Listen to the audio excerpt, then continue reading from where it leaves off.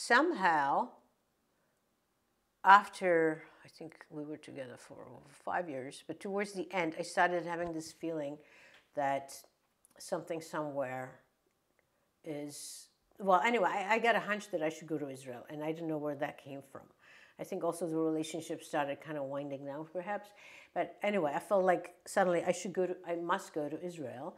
And that's when, you're asking when I connected with it, that was the time when I did finally 100% connected with it. And I went there, and the proverbial, I don't know if it's proverbial, but very common feeling came to me that seems to happen to lots of people, that you get out of the plane and this warm breeze comes on you and you suddenly feel like, oh my God, like what is this? Like here I am, I love it. And I've read this after it happened to me so many times. I said, okay, there really is something there.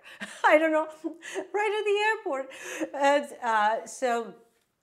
so I walked in there, and then I was in Tel Aviv, and I was staying in a hotel, and I was walking the streets, and everywhere I went, I had this feeling like I've been there before. Like it was just so powerful. And I'm looking at some buildings. I was actually in Tel Aviv many times since then, and I'm always trying to find that building. I don't think it's there anymore, but it was like a corner building, looked like 200 years old, that had curtains blowing through the window, and I just like, I know this place, wow. And I felt a really, really strong connection, really strong. And then I took a tour, and it went to Masada, and I climbed up on top of Masada, and there it was like, I knew that, wow, this is it. This is what I've been looking for always. I just didn't know that I was looking for it, And I felt like I'm doing everything wrong. I'm a singer without meaning. I have to be a Jewish singer, and I have a very different path now, and I have to connect back to what I haven't been doing. And even though my family was assimilated, I felt like I felt a connection to something that they didn't seem to feel a connection to. And so I felt the only way forward for me was as a Jewish singer.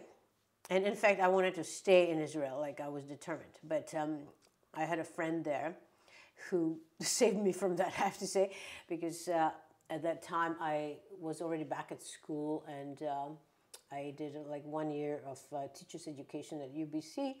And he said, well, go back, finish your degree, then if you still want, then you move to Israel, but not in the middle. That would be such a waste.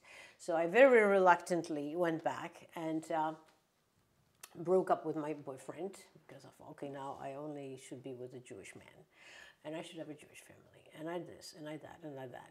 And so I went back, broke up with him, and finished my degree.